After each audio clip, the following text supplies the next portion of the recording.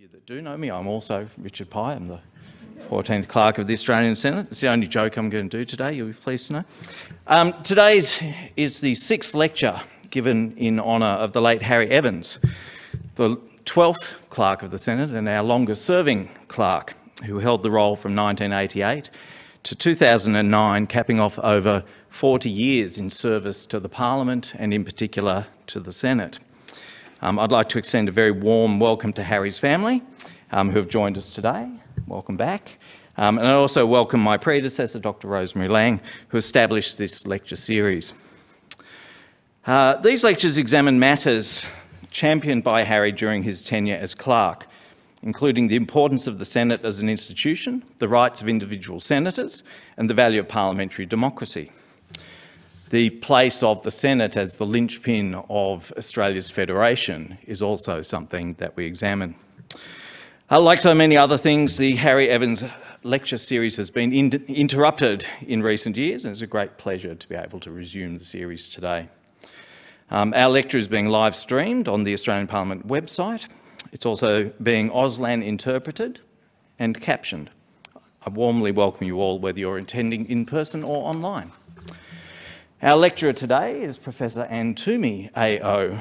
Professor Twomey is an Australian academic and lawyer specialising in Australian constitutional law. She's currently the Professor of Constitutional Law and Director of the Constitutional Law Reform Unit at the University of Sydney. She writes and comments in the media on a range of constitutional issues, including federalism, Parliament, electoral law, executive power, and the reserve powers of the Crown.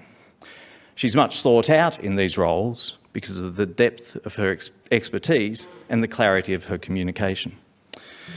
In earlier times, Professor Twomey worked as Secretary to the Senate Legal and Constitutional Affairs Committee. Always have to get that role in our biographies here. And also in senior research roles in the High Court of Australia and the Australian Parliamentary Library. She's also worked in the New South Wales Cabinet Office and has acted as a consultant to numerous government bodies. Her talk today addresses recently vexing questions about freedom of movement in Australia. Law and border. Who has the power to control movement across state borders? Please join me in welcoming Professor Anne Twomey.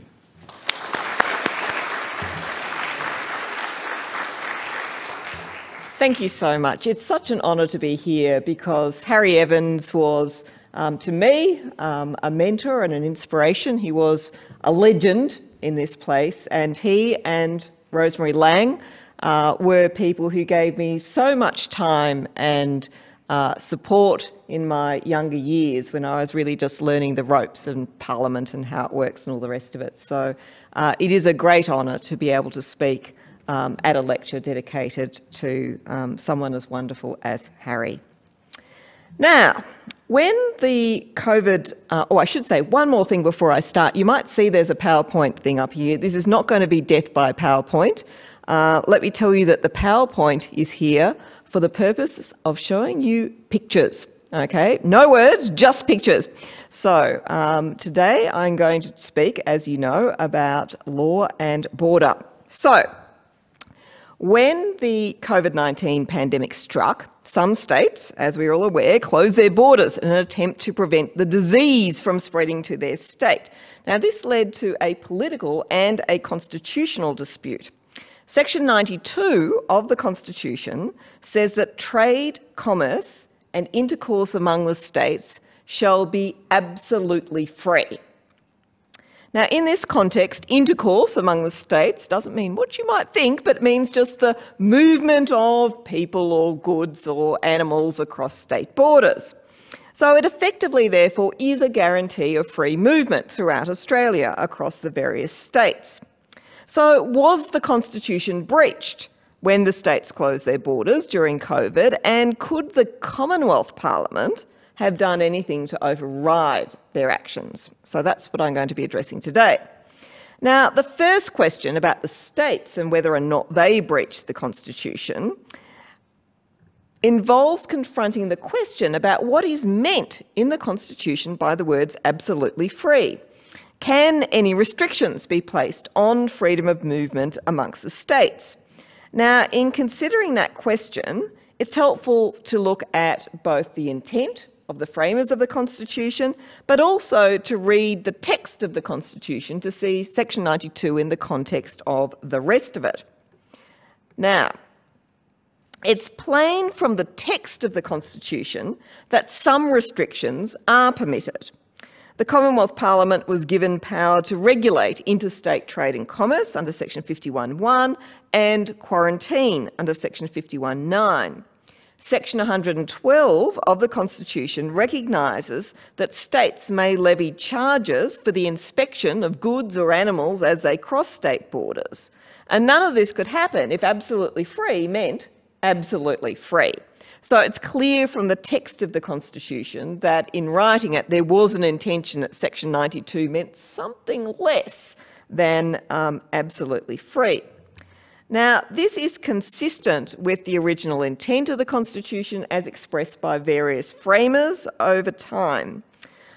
Samuel Griffith, for example, considered that Section 92 was really directed at freedom from taxes, charges and imposts at the state border. So it was about stopping one state putting taxes on goods as they came across the border and being protectionist. When John Cockburn and Henry Higgins in the 1890s constitutional conventions raised the fear that this Section 92 might prevent their states from excluding diseased animals from entering the state, their concerns were dismissed.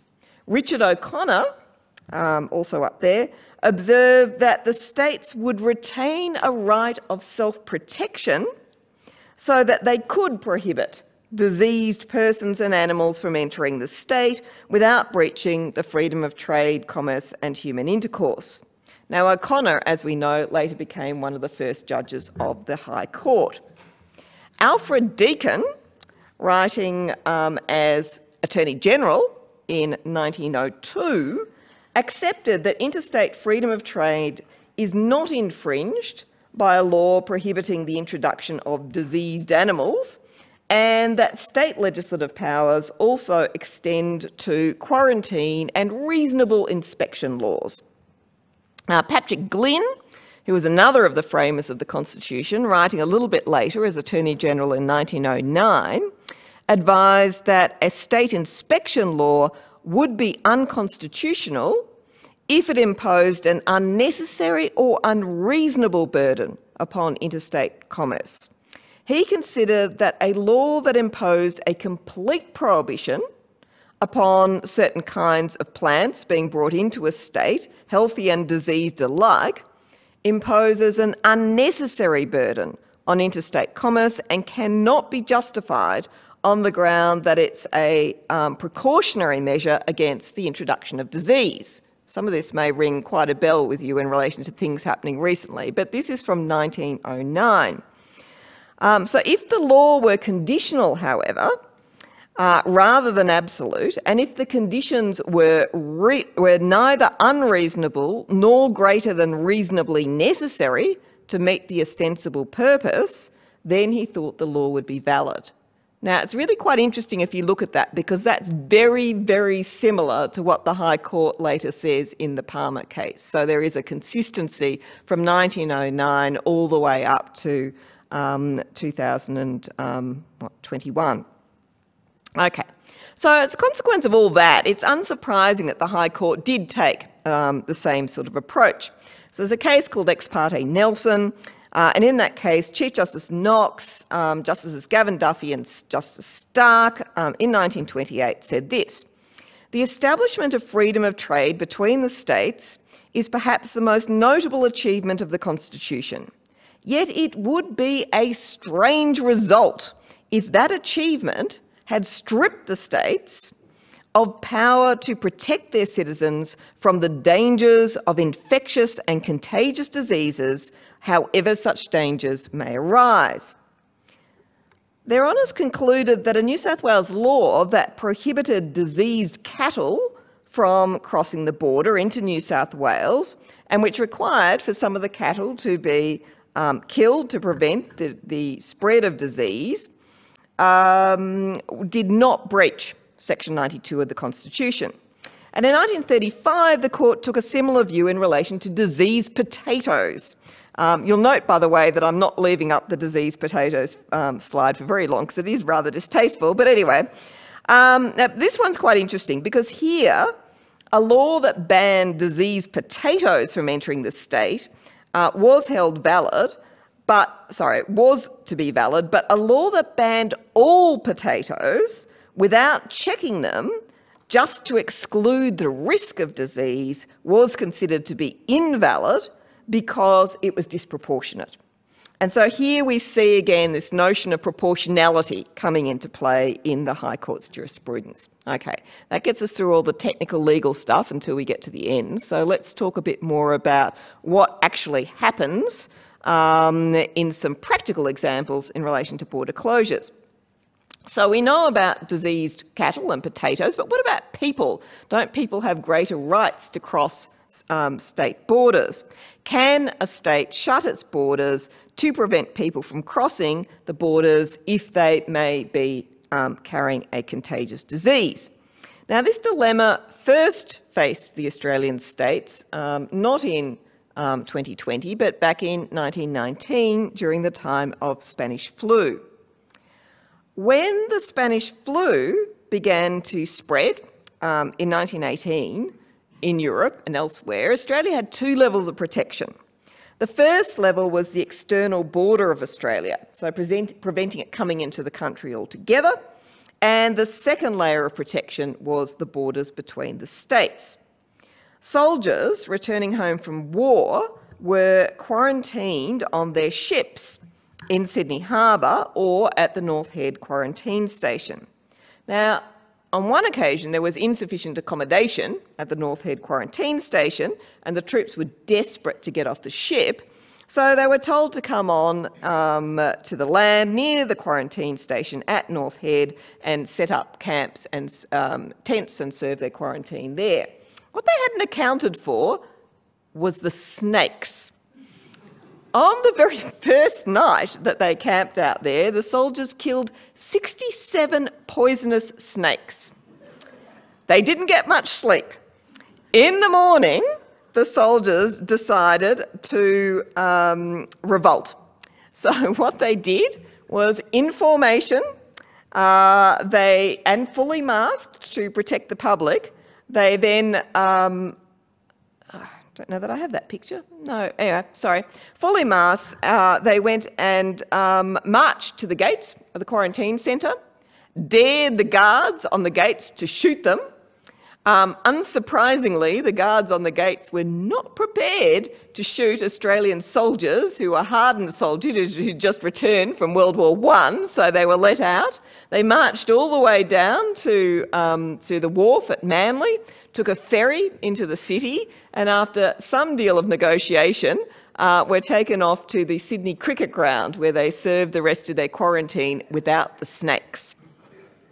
Okay, so that's the first story about what happened. But the second line of protection was, well, once disease had entered into Australia, there needed to be some way of stopping it spreading throughout the country. So before disease got to Australia, there was an intergovernmental agreement, and this was formed in November 1918. And the agreement was that at the first sign that Spanish flu had entered into a state, the state then had to notify the Commonwealth. The Commonwealth would then take control over the state's borders, closing the borders to the neighbouring states and only reopening them when the neighbouring state was infected too. So, once your border control was, ineffective, then of course you reopened. Now, Victoria became the first state to be infected, but it didn't admit it. And it was only when a doctor blew the whistle because he was getting a lot of people coming to him with serious flu symptoms that eventually Victoria admitted that, yes, Spanish flu had entered the state. But by that time, someone from Victoria had brought it into New South Wales. Well, New South Wales was absolutely livid and slammed its border shut with Victoria and declared the intergovernmental agreement was at an end.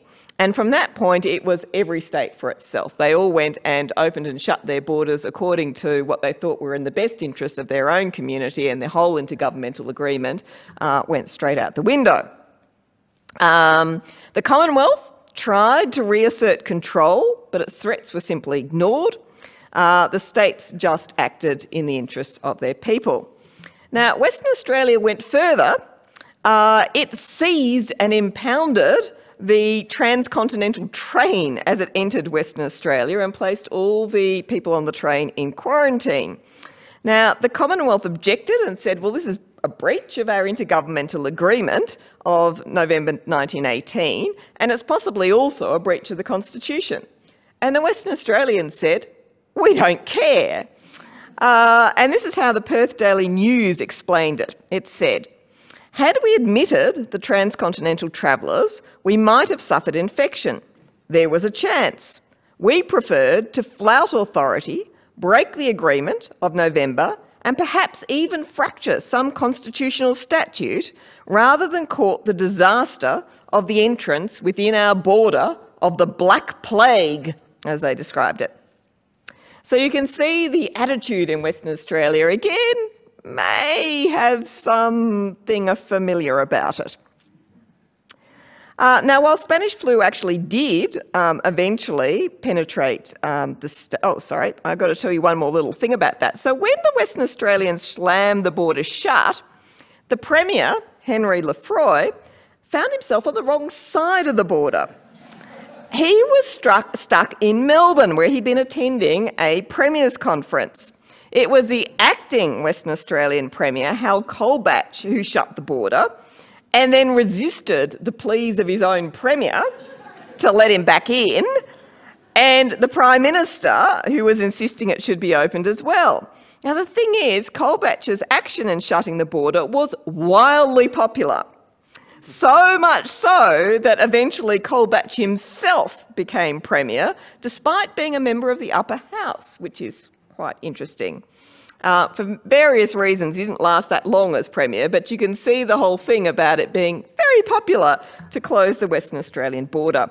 So while Spanish flu did eventually penetrate the state, the delay of the entry of Spanish flu into Western Australia undoubtedly saved many lives. Queensland also shut its borders, including those to people on the borders, so the border communities were affected. It charged people a considerable amount of money to enter quarantine camps, and it required people to receive 2 compulsory vaccinations before they were allowed to enter the state. There were all too familiar stories of lockdowns, the closure of schools, disagreements about mask wearing, vaccine mandates and quack cures. Everything that happened 100 years later happened back then.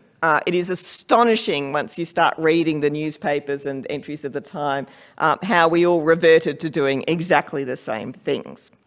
But despite all the controversy, no one actually initiated a constitutional challenge to the border closures. Okay, this now brings us to war, which was the next reason for border closures. During World War II, the Commonwealth issued an order under its national security laws that prohibited civilians from travelling by train from one state to another across the border unless the civilian had a permit. Now, according to the official version of events, and I'll get to the unofficial version soon, but according to the official version, Dulcie Johnson was a young woman who was engaged to be married. She was in love. Her fiancé was in the Navy. He was stationed in Perth and he was about to leave to go to war. Dulcie was in Sydney, desperate to see her beloved one last time before he went off to war because she might never see him again. So what does Dulcie do? She applies for a permit to travel on the train to Perth in order to see him, and it's not a good enough reason and she is refused. But Dulcie was persistent, so what did she do? Well, she got tickets from one point to another point, and so she managed to get herself all the way up to the border with South Australia, and then she managed to get, on the train there further, and eventually she got all the way to Port Augusta. That was as far as her ticket went in South Australia. They weren't going to let her go on to Western Australia, but she stayed on the train. And she admitted to the conductor of the train that she had no ticket to cross the border into Western Australia. And the conductor said, well, I'm sorry, you're going to have to get off in Cook, which was the last place before the border with Western Australia. But when the train pulled up in Cook, the station master in Cook said she wasn't allowed to get off the train because Cook was no place for a young lady. So Dulcie stayed on the train, made it to Perth and was prosecuted. So she got very good legal counsel, and her counsel argued that the law breached Section 92 of the Constitution. The magistrate was convinced and the charge was dismissed. Now, the media portrayed this all as a great love story. So there were many articles in the newspapers about it. Dulcie was described in the press as blonde and remarkably beautiful. Love laughed at rail permits, cried one newspaper. Now, the Commonwealth appealed the case because obviously it didn't want people to think that its laws were invalid, and appealed up to the High Court. Dulcie ended up being represented in the High Court by two of the most illustrious counsel of the time, one of whom was Garfield Barwick. How did this young woman pay for her counsel? Well, she didn't. Who was paying for them? Well, actually the airlines, because the airlines wanted to run a Section 92 case and thought that a far more sympathetic person was the young and beautiful Dulcie, so they chipped in and paid for counsel to run her appeal. So that's where the story ended, until one year when I was teaching this and mused to myself, I wonder whatever happened to Dulcie. Did her man come home? Did she get married, have a happy life? I don't know. So one of my students, Claire Davidson, decided to do a bit more research into Dulcie to find out what happened. And in looking at Dulcie's story, she discovered that there was a remarkably beautiful young blonde woman who used the alias of Dulcie Johnson, amongst others. And she was known also in the press as the Angel of Death and the Black Widow. This Dulcie Johnson was a notorious Sydney underworld figure. According to the press, at least 8 of her husbands or lovers had been gunned down or stabbed to death, and she had more than 100 convictions. Now, what we do know is this Dulcie did actually travel to Perth from her East Coast dens of crime, because we know she was convicted of running a brothel in 1946. And you see the newspaper clipping there, you probably can't read it, but they refer to her as Pretty Dulcie. Under one of her other names, she used a number of pseudonyms, but Dulcie was always included in them. Okay, so was she the same Dulcie Johnson who had no permit to travel to Perth in October 1944? Now, being the good academic I am, the first thing I did was decide to scour the archival files to see if I could find some kind of answer to this. And so that's what I did. Well, the one thing I did find out was there were 2 red flags in those files. The first was that the records state that proof of Dulcie's identity was waived. And this is stated a number of times in the record, so no one actually required her to provide any proof as to what her name was, etc., etc. They just went on the basis of what she told them, and that's recorded in the files. Struck me as a little bit odd. Second thing was that in Dulcie's interview, she actually named her beloved who was in the Navy and serving at a particular base. Now, I've now looked at all the war records, and there are records of everybody who served in the Navy, and he's not there. So the great love story, regardless of who Dulcie was, appears to have been a ruse. So was Dulcie instead the gangland figure fleeing her crimes in Sydney to run a brothel in Perth and then getting the most eminent King's Counsel in the country to represent her for free in the High Court? It's a good story if it's true. I can't say whether or not it is. The reality is we don't know for sure, but it may well be that the Dulcie story is a trifle more interesting than we thought. Okay. Coming back to the law, what about the law? Well, the High Court accepted that transport is intimately connected with defence, and that the defence power would support a law restricting transport. But this was still subject to Section 92 of the Constitution. If the law had been one that regulated train travel for defence purposes, affecting both intrastate and interstate travel, it could have been valid. But here, there was no defence justification given for restricting only interstate train travel, but not intrastate train travel, and therefore the order was held invalid. Now, in my research on all of this, in Gratwick and Johnson, I found other files where the Commonwealth Government made later submissions about why they thought the High Court got it wrong in Gratwick and Johnson. And the Commonwealth said that priority obviously needs to be given to military personnel and freight in long-haul train transport during the war. And it said that the law was not actually directed at stopping people from crossing the border per se, because people could still cross the border by other means. It was only train travel that was restricted. You could go across in some other kind of vehicle or walk across it, ride your bicycle or whatever. That wasn't what was prohibited. What was prohibited was long-haul transport on trains for reasons of needing the trains, and the obvious place at which to police this was simply the state borders, because that's where there was facility to do so. But in any event, they hadn't managed to convince the High Court, and it was too late to argue that. Now, let me give you one other example which I think is quite interesting. What if a state law marked a line within the state that could not be crossed, which then had a consequence that anyone who was above or below that line was then not able to cross the line to get to a border to be able to cross into another jurisdiction? Now, this is what did happen in Western Australia with what became known as the Leper Line, which is the 20th parallel, which you may not be able to see very well there, but for anyone watching, it's that one there. Okay, so it's that line over yonder. Sorry if I've moved out of camera shot to show that. What happened was that there was the spread of leprosy in Aboriginal communities in the north of the country, and during World War II, because there had been a pullback on things like health patrols, etc., that leprosy began to spread.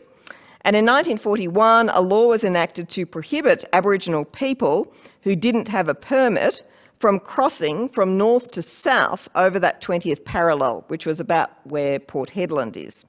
And it was known colloquially as the Leper Line. Now, the line had the effect of separating Aboriginal communities and preventing those in the north from being able to travel to the south. And in the north, there were much poorer working conditions, so they couldn't travel to the south to get a better job with better pay, etc. Now, just a warning here, if there are any Aboriginal people watching, I'm about to show a photo of an Aboriginal man who's now deceased. So if anyone doesn't want to look at that, avert your eyes now. So in 1957, an Aboriginal man called Dooley Bin Bin transported 17 Aboriginal people from stations north of the line to places south of the line, and one of those people had leprosy.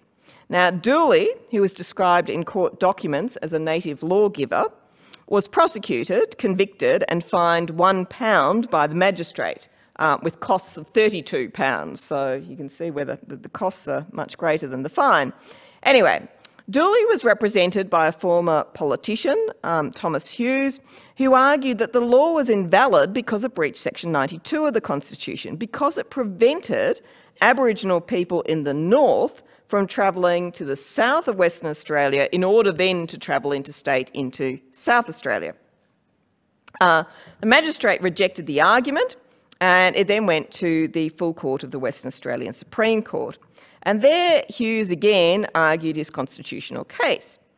Rather provocatively, he told the court that Dooley, as a tribal law carrier, had the equivalent status as a Supreme Court judge and was therefore a brother-in-law of the bench.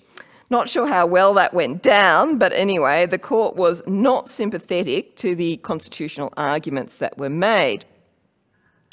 Chief Justice Dwyer, with whom the rest of the court agreed, found that the law was a reasonable measure to prevent the spread of disease. It prevented movement of people within a state so that those south of the line would not be exposed to leprosy. He noted that it had not been suggested that Mr Dooley or any of the other people who were seeking to cross the line intended to travel interstate and had been prevented from doing so, and said the law had no real effect on intercourse amongst the states at all.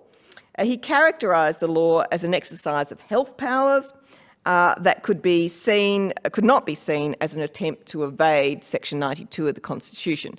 In that extent, he's probably right. I don't think the leper line was there for the purposes of stopping people from travelling interstate, and it clearly did have a health purpose, but nonetheless it did have other ramifications for Aboriginal people who couldn't move to jobs south of the line that would give them better terms and conditions of employment. Now, Dooley lost his appeal, but he still won the war. How? Well, he arranged for Aboriginal people to cross north and south of the line in such large numbers and on so many occasions that it became impossible for the authorities to arrest them all or police it or deal with it at all. The Native Welfare Department then concluded that the law was not really for welfare and said it was a waste of their time trying to enforce it. And it then tried to get the Health Department to overturn it. The Health Department said, no, we don't want it overturned because it actually really is important. And in the end, the problem was resolved by just giving people permits when they asked for it. So that was the story of the leper line. So, last part of this story is to get to COVID-19. So that history gives us a good context for what happened when the pandemic hit Australia in 2020. Just as in 1919, the states were prepared to close their borders to prevent the spread of a deadly disease, at least before there were vaccinations available to limit its serious effects and to then prevent hospitals by being overwhelmed by large numbers of people who were affected. Tasmanian's Mercury newspaper gave me its favourite headline ever, which is, "We've got a moat and we're prepared to use it." Oh, sorry, we're not afraid to use it. I don't know that I'd call Bass Strait a moat, but, you know, it really gives you the impression as to what is meant. Western Australia, as it did in 1919, shut its border to keep COVID out and was again largely successful in doing so. I mean, the advantages of Tasmania and Western Australia is that it is easier to cut yourself off from the rest of the country. The border closure protected the mining industry in Western Australia. That actually was really important for Australia's economy. So we did manage to keep up all our exports. If we hadn't managed that, the economic crisis and problems we have now would have been infinitely worse.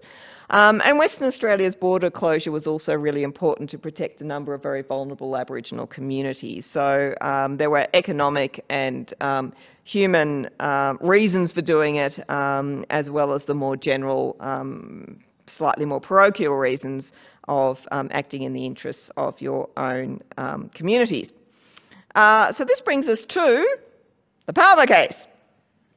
So the Western Australia border closure, again, was wildly popular within Western Australia, but was criticised by the Commonwealth and challenged, as we know, in the High Court by Clive Palmer, who was refused entry to the state. Now, Palmer claimed that his physical presence was needed in Western Australia to run his business there. Western Australia responded by saying, just use Zoom like everybody else. The parties themselves could not reach an agreement as to the facts in relation to the level of risk involved, and this aspect of the case was then sent off by the High Court to the Federal Court to Justice Rangia. Now, Justice Rangia heard evidence from epidemiologists about the level of risk involved in the spread of COVID-19 and in relation to different measures to prevent its entry into the state. He determined that a precautionary approach should be taken to protect the community. The state's capacity to provide safe quarantine facilities was limited, and the risk of spreading this disease spreading was high and with potential catastrophic results. Just because for all of us our memories all start to sort of, merge, this was all happening before we got vaccinations. So the risks were considerably higher in terms of health issues as well as spread. So on the basis of Justice Rangier's findings, it could be concluded that the border closure was reasonably necessary and proportionate to achieving the legitimate end of protecting public health. Unlike the case about the diseased potatoes, there was no ability to know when a person entered the state whether or not they had COVID-19. While there was testing, the testing didn't necessarily pick up when a person was first infected. So the High Court's jurisprudence on the diseased potatoes therefore didn't really apply. The High Court then reconsidered the tests that should be applied to see whether a law breaches Section 92. First, it looked at whether the law discriminated against interstate trade or movement. In this case, the law did by preventing the movement of people across the border. Second, it looked at whether there was a legitimate purpose for the law and whether it was proportionate to achieving that purpose. In this case, the High Court held that there was a legitimate purpose of protecting public health and that the law was proportionate to achieving it. There were inbuilt restrictions in the Western Australian law that provided its emergency powers. They could only be exercised for the purpose of managing the adverse effects of a declared emergency, and an emergency could only be declared where extraordinary measures were required to minimise loss of life and harm to health. If the powers were exercised for other purposes, such as political purposes, then their exercise would be invalid. But that was not the case here. Chief Justice Kiefel and Justice Keane said, "It may be accepted that the restrictions are severe, but it cannot be denied that the importance of the protection of health and life amply justifies the severity of the measures." Now, while the terminology differed over the years, all the examples I have described lead to the same conclusion. Section 92 is not absolute. The interstate movement of people may be restricted, but only where there is a legitimate purpose, such as public health and safety, and only if the restriction is proportionate to achieving that legitimate purpose. This approach is also consistent with overseas authorities. So if you look, for example, at the litigation in the United Kingdom about freedom of movement, etc., which relies on the European Convention of Human Rights, it still comes down to the same sort of analogy, same sort of reasoning in relation to purpose and proportionality. But if the states could validly enact these laws, could those laws be overridden by the Commonwealth? Section 109 of the Constitution provides that where valid Commonwealth and state laws conflict, the Commonwealth law prevails and the state law is inoperative to the extent of the inconsistency. The High Court has also held that the Commonwealth may enact a law that covers a particular field to the exclusion of state law within that field. So, could that have been done by the Commonwealth in a way that excluded the capacity of the states to close their borders? The Commonwealth, of course, can only legislate upon matters that fall within the heads of power that have been allocated to the Commonwealth. Now, one of those heads of power is the external affairs power. Remember that from the Tasmanian Dam case. It can be used to implement treaty obligations, including those in human rights treaties, such as the right to movement, which you find in Article 12 of the International Covenant on Civil and Political Rights. But Article 12 is expressly subject to a qualification that it may be restricted, as provided by law, where this is necessary to protect public health, amongst other things. And the UN Human Rights Committee, in interpreting that qualification, has stated that any restriction must be proportionate and the least intrusive way of achieving that particular purpose. Commonwealth legislation to give effect to this right of freedom of movement would probably not have been capable of overriding state border closures if those state laws were regarded as necessary to protect public health and proportionate in their application. And this is because the Commonwealth's implementation of the treaty obligation would be regarded as only a partial implementation and inconsistent with the terms and intent of the provision, which does allow those types of qualifications where you're doing it to protect public health. And that may well be the reason why the Commonwealth didn't take this approach to try and override the states. Now, the Commonwealth, however, has another power, being the power to make laws with respect to quarantine. Now, this is a concurrent power, meaning both the Commonwealth and the states can make laws about quarantine, but if, as I said, there's an inconsistency between the laws, the Commonwealth law will be the one that prevails. In the past, for example, the Commonwealth did take over state quarantine centres, so that state quarantine station in North Head in New South Wales was, in the past, taken over by the Commonwealth. So the Commonwealth could have exercised the power to enact a comprehensive law with respect to quarantine of people suffering from diseases, which included the management of the movement of people carrying or potentially carrying a disease across state borders. Now, theoretically, this could have excluded the application of state laws that required permission to cross the state borders or required entrance to meet certain types of quarantine requirements, although it would depend, of course, on how you actually drafted the law and whether or not it actually still fell within the head of power of quarantine. Theoretically, however, it could have been done. Now, the reason I say theoretically is because in practice, the implementation of such a comprehensive Commonwealth law was probably well beyond the capacity of the Commonwealth government to manage. And this, again, is probably why the Commonwealth did not pursue that course. It's not a lack of legal power, but rather the absence of the actual physical capacity to give effect to such a law. How would the Commonwealth have had the facilities and the medical practitioners and the people and the logistics and everything in order to completely and comprehensively take over quarantine in the entire country? It had run down its quarantine facilities in the past. It had previously taken over the state ones, then it sold them all off or gave them back. The infrastructure wasn't there, and in practical terms, the Commonwealth couldn't do it. Politically, there was greater benefit to the Commonwealth in carping about border closures than actually then being responsible for the consequences of opening up state borders if those consequences meant COVID racing through a state and thousands of people being dead. The Commonwealth government presumably didn't want to be the ones seen to be responsible for each of the funerals. Okay, so in conclusion, what does all this tell us? Well, the states can, in rare circumstances, restrict movement across state borders if it's for a legitimate purpose, such as protecting public health, and the law is proportionate. Such a law can exclude everyone from the state premier himself, Henry Lefroy, or a wealthy businessman, such as Clive Palmer.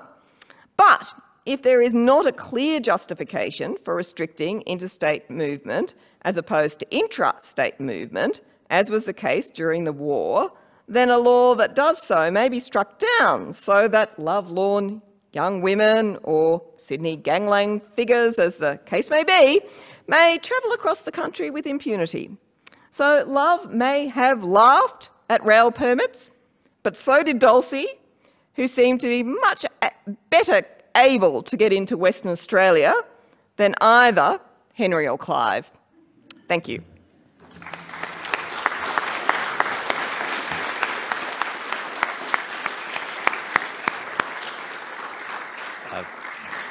Thank you, Anne. Yes, I'm going to have to find an opportunity to work that line. The High Court's jurisprudence on diseased potatoes did not apply into some advice that I need to prepare in the future. One of the areas in which we had an interest in border closures and public health measures during the first 2 years of the pandemic was in relation to public health measures that restricted the movement of politicians in and out of the ACT, and we found that most of the public health measures had some sort of exemption or ability to enable permits to be granted to FIFO workers, fly-in, fly-out workers, and we may have relied on that a little bit to keep the Parliament operating over the last 2 years. We do have some time for questions, and I know that people love to ask questions after these lectures, and we have a couple of microphones here, so I will invite you, sir, to join us here. And I think the microphones, if you'd rather be up here, I think it's a great place. Cheers. Thank you for a very interesting, informative talk, Professor Twomey. Do you think that as a result of what you've told us, the law can be regarded as fairly settled in Australia, and that if we have another outbreak such as COVID, that the ground rules, the understanding between the Commonwealth and the states is fairly clear, or do you think there's room for a lot more debate? I think there is room for more debate. I mean, I have to say, although the description I gave of the case was fairly innocuous here, I have some concerns with the way the High Court decided the Palmer case. I have some concerns with their reasoning, and I think there are particular problems in relation to issues of timing. So one of the odd things about the Palmer litigation is because they referred it off to the Justice Rangier, there was actually a reasonable amount of time between when the case was initiated and when it was actually resolved. And during that period of time, you know, if you were looking at the justification for closing the border, it changed radically, because I kept on being asked by the media all the time, right? And so sometimes it would be the case where there was, you know, a huge wave of COVID going through, and it was clearly obvious that you really needed the Western Australian border, you know, shut, and it was justifiable in those circumstances. And there were other times where most of the country had no COVID at all, and then it was much harder to justify. And because it sort of had this sort of swinging thing going on there, it raises really interesting and difficult questions about, you know, how do you decide? Is it just simply at the point where the regulation was made? If you're reliant on proportionality, that proportionality changes as the facts change. And so how do you manage that? You know, if it's justified at this point, and it's not justified at that point of time, but then it's justified here and it's proportionate, how do you deal with that? Now, that was all ducked in the Palmer case. So if the question is there still a lot of stuff we don't know, and how would it play out in the future? The answer is there is still a lot of stuff we don't know, and it might play out differently in the future if the court were presented with these things in a different way. So yeah, I think there is still a lot to learn. But you know, in practical terms, we learnt a lot about human nature as well, and that is that, and probably rightly so, politicians in the end will want to protect their own people. They're the people who elect them. They're the people that they're responsible to.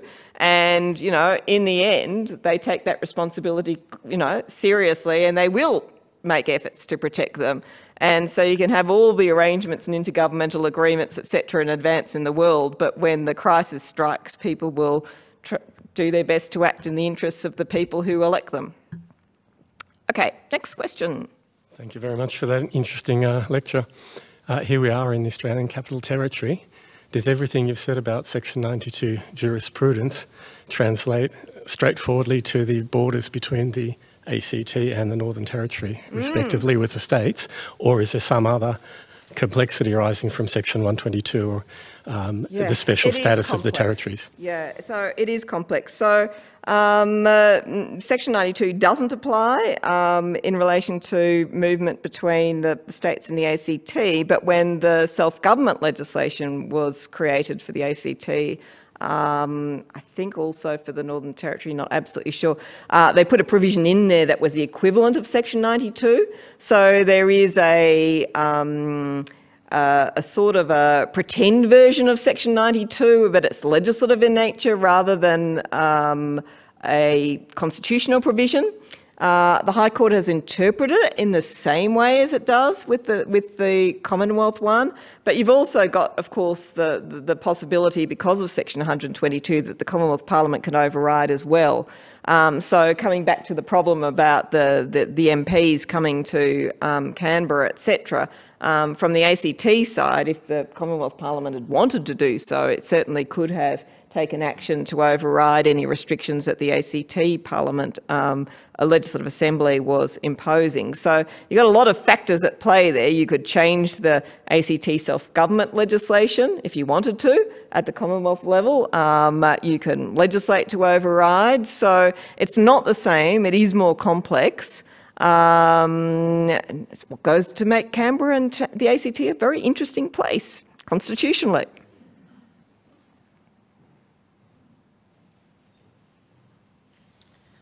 Thank you very much for an interesting talk, Professor Twomey. I have a question about the inclusion of the term absolutely free in the section, in the 92, relevant provision, yep. 92. I was going to say 52, definitely not the right one. If the drafters seem to contemplate some restrictions, as other provisions suggest, is there anything in the, discussions or... Yeah, why did they say that they didn't mean it? Yeah. Good question. So the answer to that is, well, it's often said, one of the politicians described it as, quote, I think it was George Reid, a little bit of layman's language. And so he actually praised Section 92 by saying, instead of using all that finickety, lawyery language where you're really precise about all these things, we've used a little bit of layman's language. Absolutely free. Isn't that marvellous? And then, of course, by not using the finickety lawyer language, it's caused grief ever since. So while people hate lawyers and their finickety language and being very precise, the answer is it's a good thing to do sometimes when you're setting out rules, because you do want to be more precise. So that's part of the answer. The other answer, part of the answer, is that there was the people who wrote the Constitution sort of knew amongst themselves what they were intending to do, and it's a lot harder for us to read that now, but they were less worried about some of the terminology they used because they all knew, and they were all sort of chaps in the one club, and everybody was going to be behaving in a particular way that the way they thought the system was going to work. And that lasted for 20 years. But once they died out, instead of it being a political compact and the lawyers then treated it as a legal document, that all got thrown out the window in 1920 with the engineers case. So again, it comes down to, you've really got to be careful when you do a constitution to write what you mean, and not just think, oh, well, we'll understand what it means and that's how everybody's going to apply it in the future. So there's a lesson for all constitutional amendments.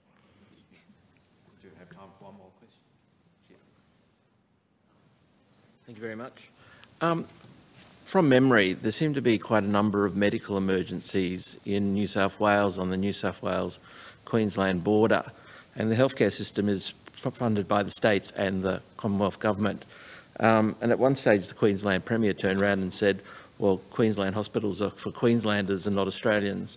I was wondering if that was legal under the medical agreements between the Commonwealth and the states, because if the Commonwealth's providing funding for all Australians, and there are all these people on that border seeking medical emergencies, and they were being airlifted miles and miles out of the way. There was a case where there was a lady with twins and she lost one of the twins. I just wondered if that was constitutional under the healthcare agreements. Well, the answer to that is I don't know, because I haven't looked at, the legislation or the rules or conditions of the healthcare agreements. It did strike me as appalling at the time, and while there may be very good reasons for stopping people, bringing COVID into the state and all the rest of it, there really aren't good reasons for behaving in a way that actually creates immediate health problems, in order to stop potential health problems. So I agree with you. I think some of the behaviour in terms of stopping people crossing borders for medical reasons was dreadful. I think some of it was resolved over time. I mean, initially sort of stronger actions were taken, and then people became more reasonable over time, and there were exceptions, etc., provided. So possibly it was a consequence of the pressure of the time and emergencies, and when people became a bit more rational or had time to think it through, they found other ways of achieving, the same outcomes in a more sensible way. But in terms of one of the questions earlier about, what have we learnt and what do we need to do, I think that dealing with border communities in these types of crises in the future. I think a lot of work needs to be done about how you can manage these things in a way that doesn't actually cause problems, so that, you know, prevents bad things from happening but doesn't have the flip side of making, you know, potentially worse things happen. So border communities and how to manage that is definitely something that a lot more work needs to be done on, because I don't think that was handled very well. Thanks very much. We'll leave it there. Can I thank all of you for coming along today to our annual, hopefully again it will be our annual Harry Evans lecture. This is our final event for 2022. A recording of this lecture will be online on the Senate website shortly, as well as information about next year's lecture series.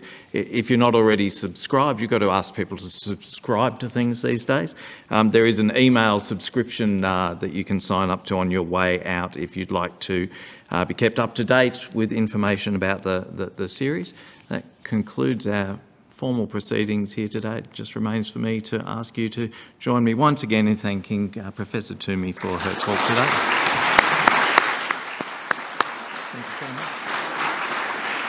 And thank you.